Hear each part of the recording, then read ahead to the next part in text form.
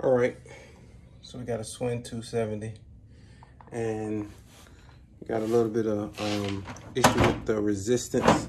I already took this loose. Of course, you can see there's a screw here. I think it's one up there, one down at the bottom.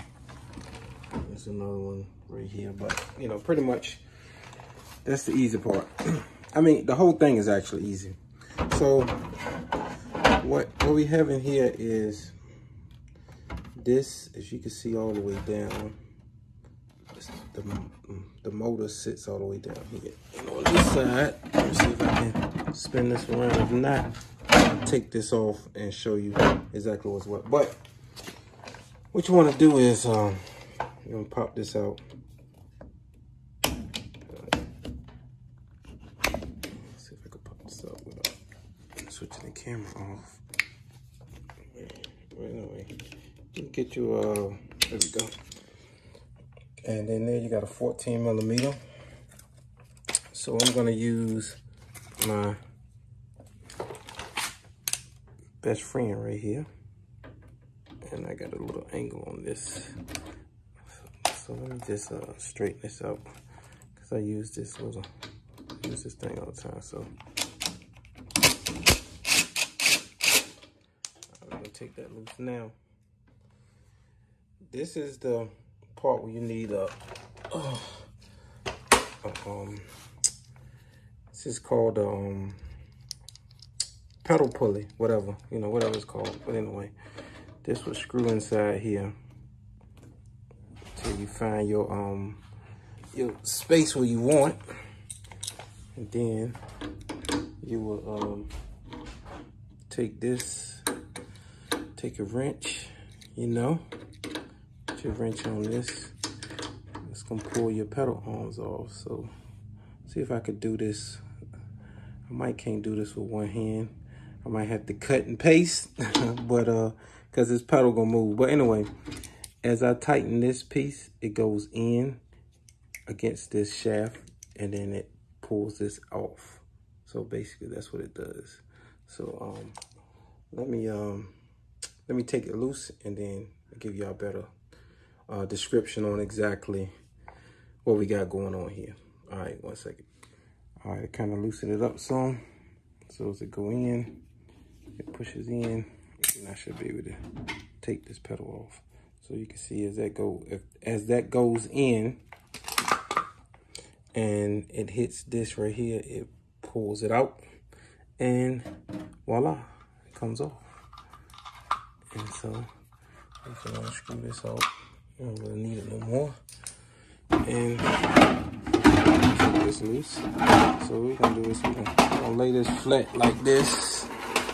So we cause this wire right here connects to the power up here, so it can keep this keep the unit power. But anyway, so I'm gonna hit a quick start right here, and all right, so you can hear that motor moving. So what I'm gonna do, so you can see the gap between here.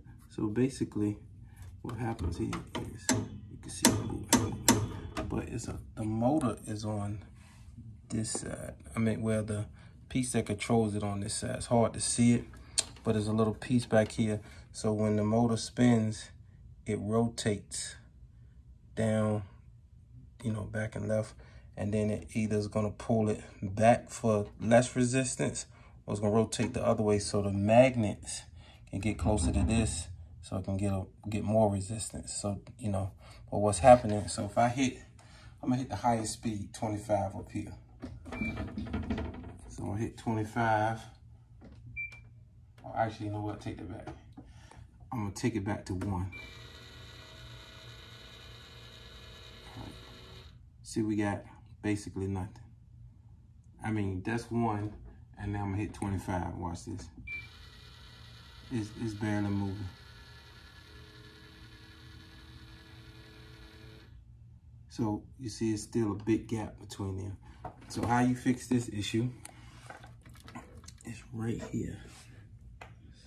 It's a potentiometer right there. See that blue with the white Phillips head. Rotate that just a little bit. Say about that much, you know, you can kind of get a feel for it as you go. And then what I'm gonna do is go back to 1. Now you can see that movement a little bit better. So now I'm gonna go all the way to 25 to the highest setting. Let's see what we get.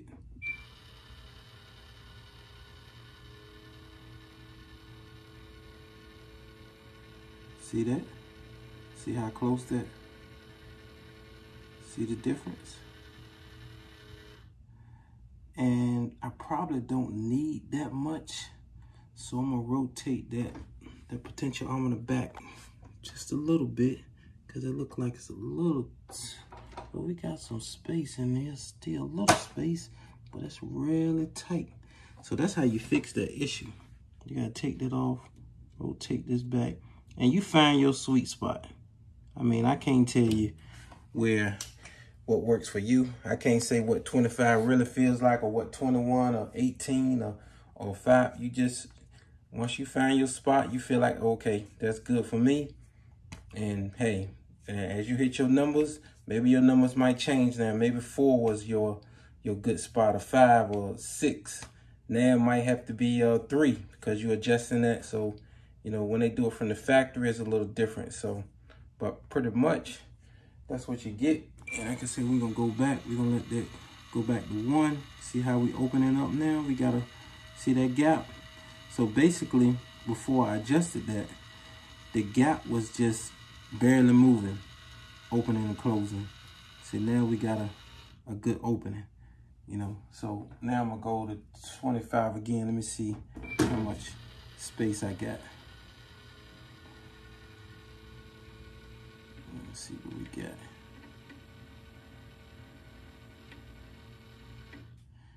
Yeah, I'll leave about right there. That looks pretty good.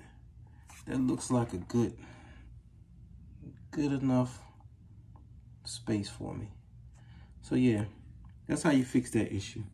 In the manual, it tells you something different. Put some cardboard in between, go to the highest setting, unplug it, and then on the other side of this over here is where this arm is at.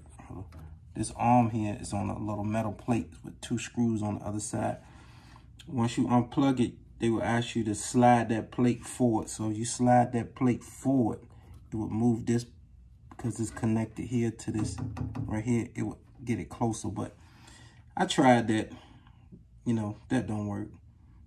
It might, but this way works. This is what you want. If you want your Schwinn 270 to get the resistance back that you're looking for, take this left side off.